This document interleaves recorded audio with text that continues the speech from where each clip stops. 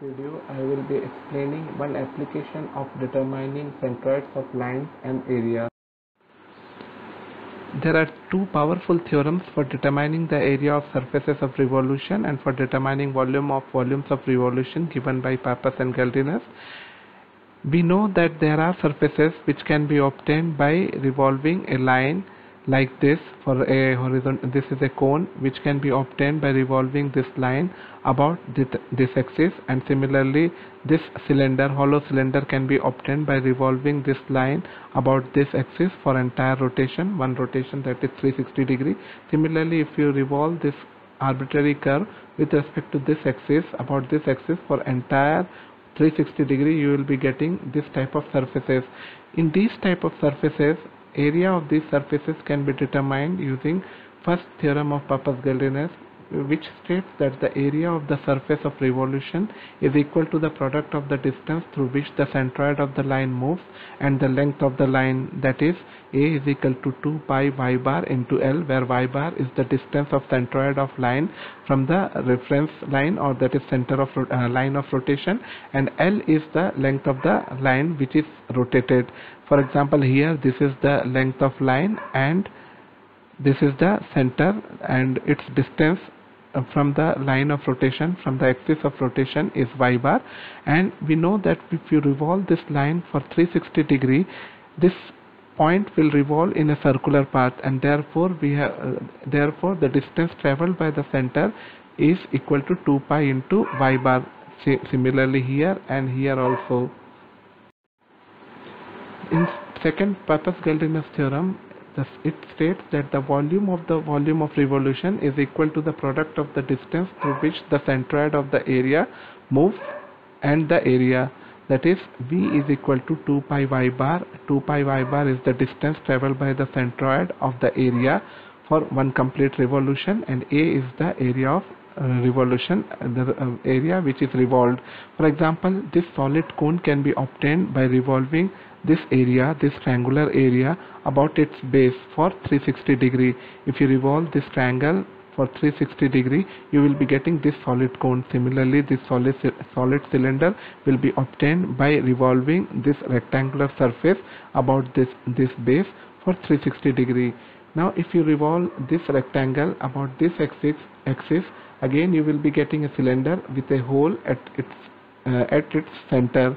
Similarly, you can take any arbitrary shape, and if you revolve this entire area about this axis, you will be get this solid object.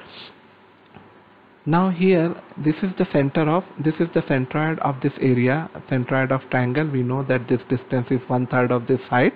So this centroid, this distance is known y bar. If you know this y bar, you can obtain volume of this cone using this relation, where y bar is the distance of centroid from the axis of revolution and A is the area of this triangle. Similarly, here in all these cases, by applying this equation, you can determine volume of these objects. Let us take one example where we need to determine the surface area of a truncated cone as shown in figure. Here the smaller radius is 20, larger radius is 40, and length of this truncated cone is 60. This cone can be obtained by revolving this slant line about this axis. Here this distance is 20 and this distance is 40, whatever is given here. If you revolve all this entire line for 360 degree about this axis, you will be getting this surface. So the area of this surface can be obtained using this relation which is given by Pappus-Guldinus, 2 pi y bar, where y bar is the distance of centroid of this line from axis of revolution. So this is your axis of revolution. From this axis of revolution, distance of centroid you have to determine. Now you can easily determine this center. Now this point is at 20 height, this is at 40 height, and this point is middle of these two, this line, middle point of this line. Therefore this point can be obtained by taking average of these two, 20 plus 40 divided by 2, that is y1 plus y2 divided by 2, that is equal to 30.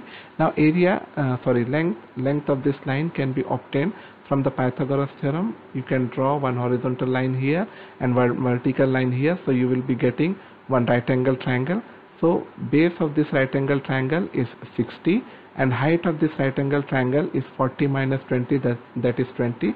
So by using this relation you will be getting length of this line, this inclined line, that is you are getting now 63.25. Now put this value of L and this y bar, L and y bar, and you will be getting final value of area. This surface area is equal to 11,728. Now second example problem. In this you have to determine volume of the hollow cylinder as shown in figure. Now this is the rectangle where this distance is given 5 and this distance is given 15.